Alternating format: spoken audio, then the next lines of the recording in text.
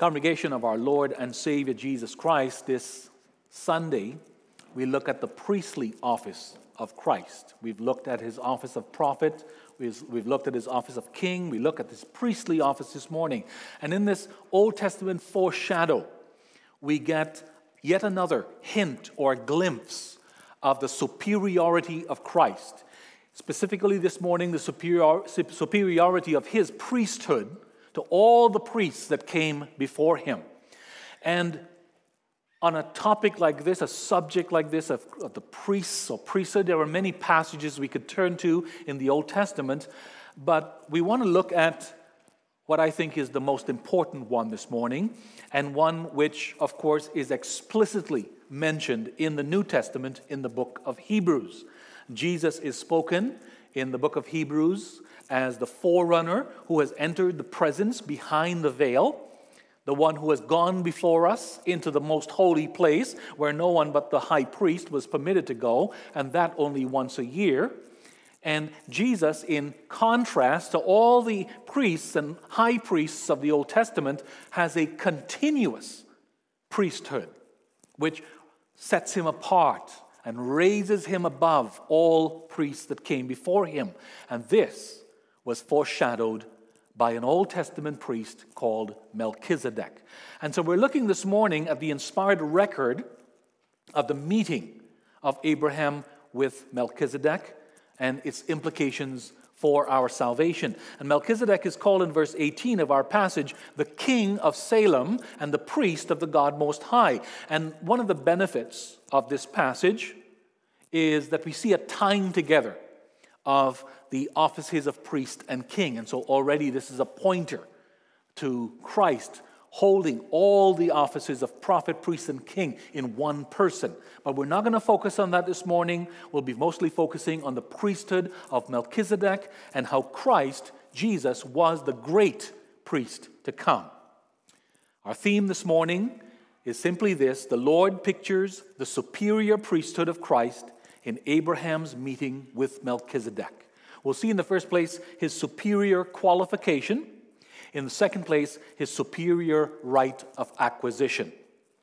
But as the Lord our God pictures the superior priesthood of Christ Jesus in Abraham's meeting with Melchizedek, we see in the first place the superior qualification of Christ pictured here. In other words, we learn from the biblical record of Melchizedek that Jesus was a greater, more qualified priest than the Old Testament priests who were descended from the tribe of Levi. And one of the questions that we have to wrestle with is, why was there even a need for a priesthood that was superior to the Levitical priesthood? Was the Levitical priesthood not good enough? And the New Testament answers with a resounding no, it was not good enough. Well, first of all, let's talk about the Old Testament priesthood. Israel, of course, boys and girls, we know, were served by priests who were, according to God's express command, from the tribe of Levi. They had to be born of Levite lineage. Aaron, who was the brother of Moses, was also from the tribe of Levi, and he was the first high priest given to Israel. And every high priest after him was to be a direct descendant of Aaron. And every priest had to be a Levite from the tribe of Levi.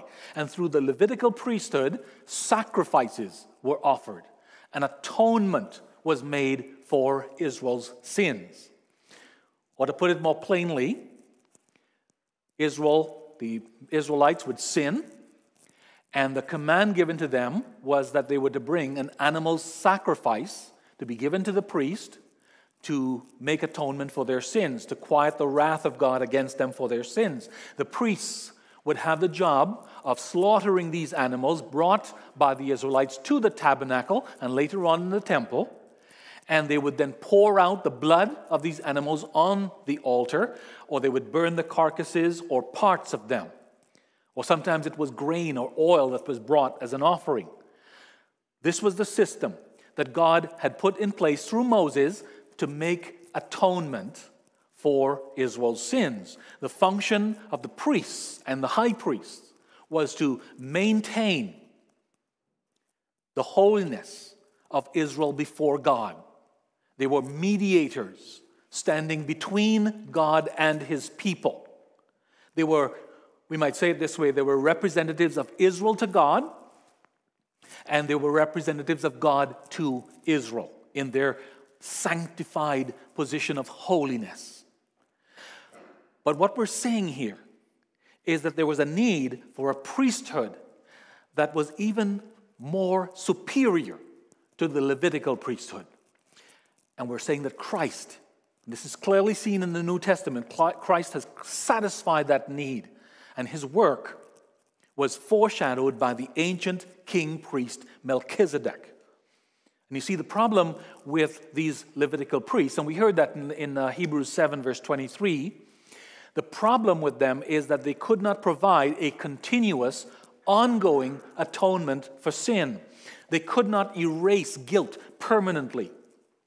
And the simple reason for that is because, as the author of Hebrews points out, they could not continue in their office because, well, the fact is they were flesh and blood human beings and they would die. And so a superior priesthood was necessary because the Levitical priesthood was not perfect. What was needed was one who could continue his work forever, whose sacrifice was continually offered. A different class or order of priests was needed, one according to the order of Melchizedek. Well, we have to ask now, well, who was this Melchizedek? Well, we first hear of him in Genesis 14, and there's not a lot of explanation given as to who he is or what significance he will play in our salvation in the context of the whole Bible. He's simply introduced into the story as the king of Salem, which, by the way, is an older name for Jerusalem. As a matter of fact, in Psalm 76, verse 2, we hear Salem being called the place of the Lord's tabernacle. And at the time of the writing of this psalm, the Lord's tabernacle was located in Jerusalem. And so Salem, Jerusalem, same city, same place. What Jerusalem's relationship to the other cities mentioned in Genesis 14 is not mentioned to us. We're just told that Melchizedek comes out to greet Abraham with bread and wine after his victory. And his sudden and mysterious appearance gives him a quality of timelessness, like a symbol of eternity. But of course, we don't catch that from Genesis 14. As a matter of fact, we don't catch it until much later in the Bible. Melchizedek is for sure an awe-inspiring figure, but if we did not have passages like Psalm 110 or Hebrews 7, we would be left with more questions and answers concerning him. And so, for instance, and that's why we sang from Psalm 110, but we hear in Psalm 110, verse 4, the Lord has sworn and will not change his mind. You, and this is speaking of the Lord Jesus Christ, you are a priest forever after the order of Melchizedek. And this psalm is a prophecy of the Lord Jesus Christ, of the power, of the authority to be bestowed upon him by God the Father. And it speaks of an oath taken by the Lord that he would not go back on, that Christ would be a priest forever according to the order of Melchizedek. And the interesting thing is that David, who is the author of Psalm 110, under the inspiration of the Holy Spirit, mentions here another priestly order, not according to the order of Levi, but the order of Melchizedek. And the main difference is given in the word forever. You are a priest forever in the order of Melchizedek. We're given a clue here already that the priesthood of Christ would be everlasting, never-ending, ongoing. But you know, even this does not fill out everything for us, does it? If all we had was Genesis 14 and Psalm 110, we'd still be scratching our heads trying to figure this out. Praise the Lord, he has given us the New Testament, which sheds light on the Old, and he's given us the book of Hebrews. Listen, in fact, we didn't read this in the interest of time, but listen to the first 3 verses of Hebrews 7. For this Melchizedek, king of Salem, priest of the Most High God, met Abraham returning from the slaughter of the kings and blessed him. And to him Abraham apportioned the 10th part of everything. He is first, by translation of his name, king of righteousness, and then he is also king of Salem, from the Hebrew word shalom, that is king of peace.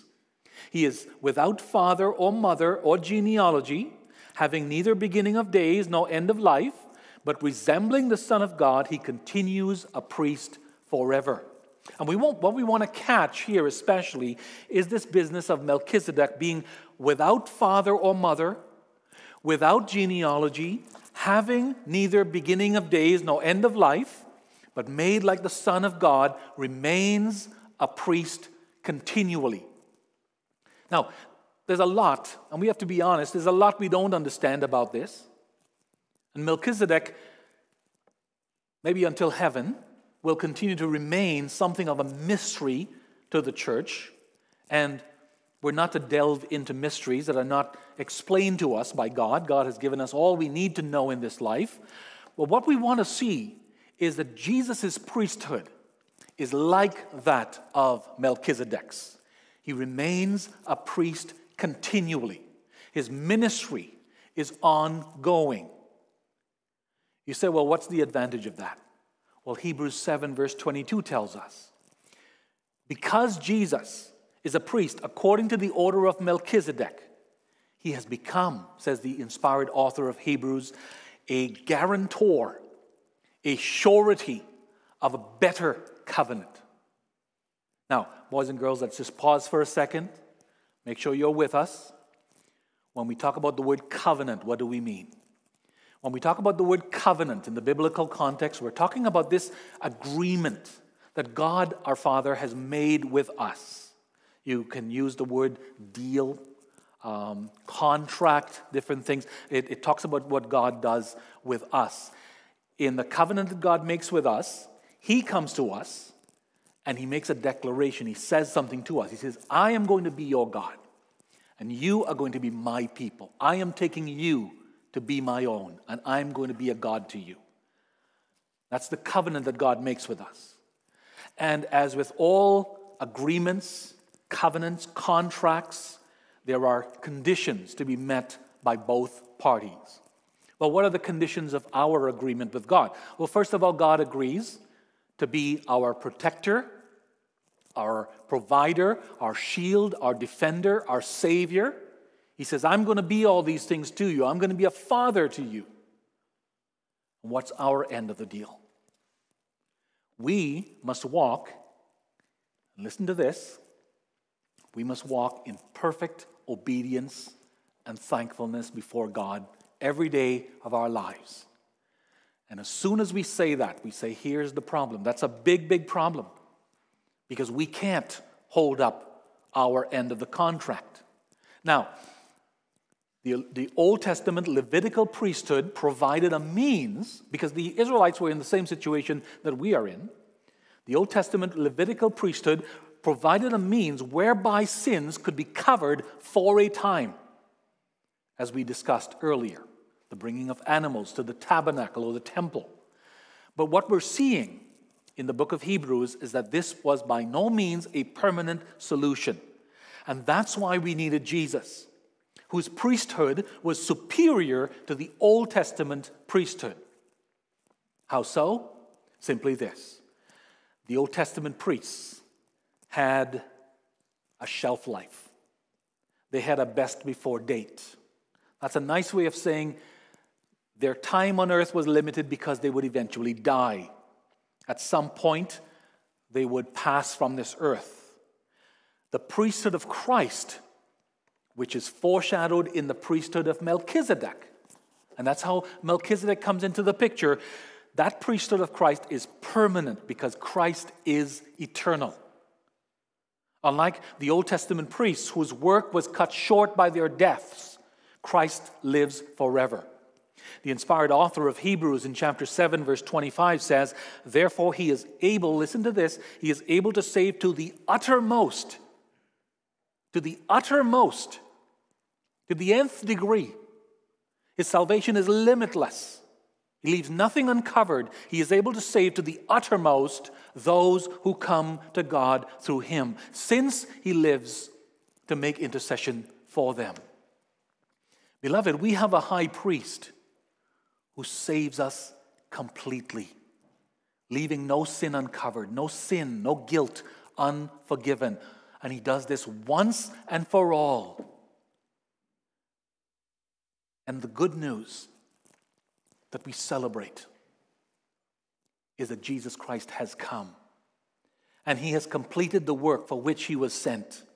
And in him, not only are our sins atoned for, but they always will be. And that's wonderful news. Because if we still lived, picture it, if we still lived under the Old Testament system, well, you answer this question. How often would we be going up to the tabernacle with our animals? Daily, probably. Several times a day, perhaps.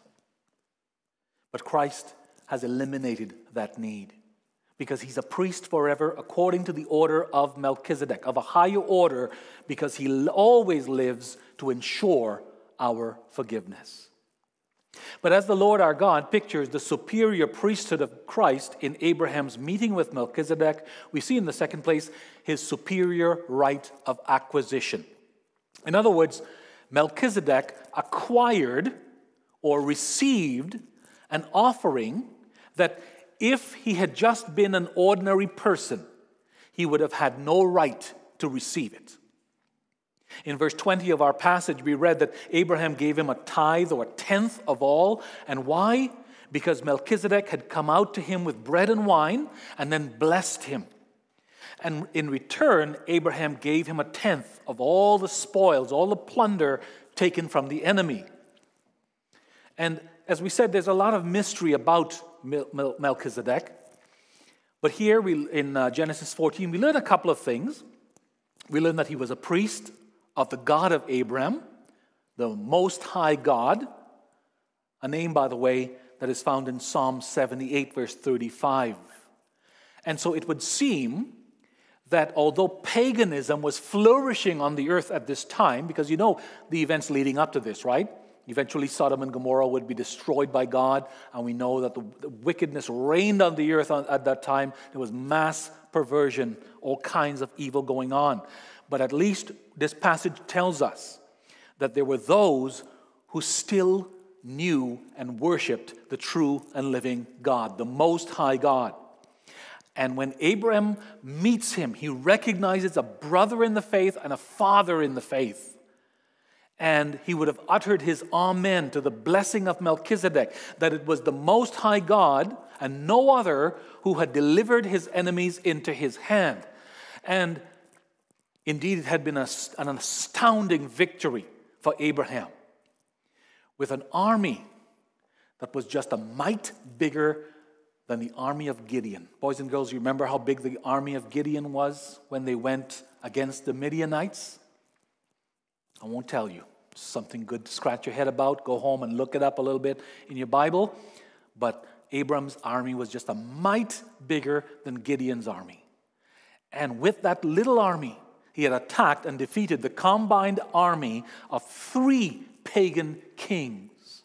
And he had rescued his nephew Lot from their hands. And it really was an impossible feat by human calculations. But it doesn't surprise us too much, does it? Because the God we worship, the God of the Bible, is the God of the impossible. If he is for us, who can stand against us? And so Abram was enabled to administer a crushing defeat upon his enemies. And then Melchizedek comes out to meet him, and he blesses him. And the God who had given him such a victory, and then we read that Abram gave him a tithe of all. Now again, if this is all we had, if all we had was Genesis 14, we'd be left with this. Well, that's nice. That was a pretty good thing for Abram to do. You know, man blesses him, he gives him a tenth of the plunder. That was pretty nice of him. If that's all we had, that's where we would stay. But the Lord has not just given us that. He gives us Hebrews, the book of Hebrews. And in Hebrews 7, He expands on this to show that there was a lot more going on here than meets the eye. Hebrews 7 teaches us that according to the Old Testament sacrificial system, the Levites were the ones who were to receive tithes, the gifts and offerings of God's people. Only Levites had this right. But in Genesis 14, we read of Melchizedek receiving tithes from Abram. And the inspired author of Hebrews tells us that in effect, Levi, who was the forefather of the Levites, in effect, he paid tithes to Melchizedek because he was still in the loins of his father, well, his great-grandfather to be exact. Now, Levi, of course, did not do this literally. He had not even been born yet. But in the fact that Abram paid tithes to Melchizedek, it was as if Levi had done it as well. And so Melchizedek, we see here, had a superior right of acquisition. He was not a Levite, and yet he received tithes. And he received it even from Levi himself, in a sense. Well, okay, that's all good, but why is this important? Because it proves that the priesthood of Christ is superior to the Old Testament Levitical priesthood, since Christ is priest, as God promised in Psalm 110, and this is repeated in Hebrews 7. Christ is a priest according to the order of Melchizedek. Christ, in other words, is in the same higher category or order of priest as Melchizedek, not of the tribe of Levi, yet having the right to acquire tithes. Jesus, of course, was from the tribe of Judah, a non-priestly tribe. And yet, his tribal lineage does not disqualify Jesus from being priest, because he is a priest according to a different order, according to the order of Melchizedek. And beloved of God, this is wonderful news for us, because we needed a priest, not in conformity with the Old Testament Levitical system, because that would not have done us any permanent good. We needed a priest who was superior to the Old Testament priests, who far exceeded what they could do and accomplish. We needed a priest who could love us and give himself for us, to use the words of Ephesians 5 verse 2, who would love us and give himself for us, an offering and a sacrifice to God for a sweet-smelling aroma. In other words, we needed a priest who could not only offer sacrifices for us, but one who could give himself as a ransom for us. We needed a priest who, according to the language of Hebrews 7 verse 25, does not need to offer daily sacrifices as in the Old Testament system, but to offer a once-for-all sacrifice, and the effects of which is continual and ongoing. You know why that's such a blessing and such a comfort? Because let's face it, we never stop sinning, do we? We're catechized, we make profession of faith, we grow up in the faith, we go to church all our lives, we're converted, and yet we find ourselves slipping and falling back into sin again and again and again. You know how nice it would be if there was a time limit on our sinning on this earth? What, for instance, how crazy would it be if we could say, well, our children don't start sinning until they're 15 or 18. And until that time, they're sinless, pure little angels. Wouldn't that be wonderful? But no, they sin all their lives, right? From the womb to the tomb. Wouldn't it be nice that you could talk to somebody who are in their older years, in their 70s, 80s, 90s, and they could say, you know what's nice? Something, young fella, young'un, that you could look forward to is when you hit my age, you no longer sin anymore.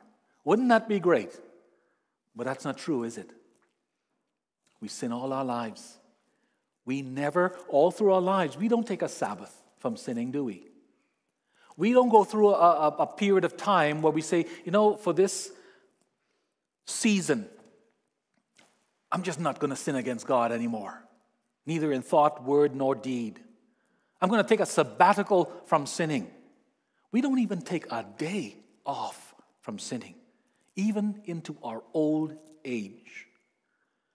And beloved of God, that's why it's such wonderful news that we have a high priest who has offered himself as a sacrifice, because his own blood is more precious than all silver and gold, and his work is continual and ongoing.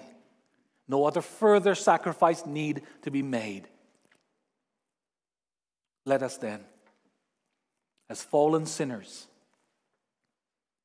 who are inconsistent in our obedience to God, we who are repeat offenders, let us come to Christ in true faith, believing that he is our only, ever-living, self-sacrificing priest, whose priesthood is superior to all others. And if you haven't given your life to Christ, I invite you on the basis of God's word this morning to cast all your sins upon him, to surrender to him, and believe that he and he alone can give you perfect and continual peace with God. Amen.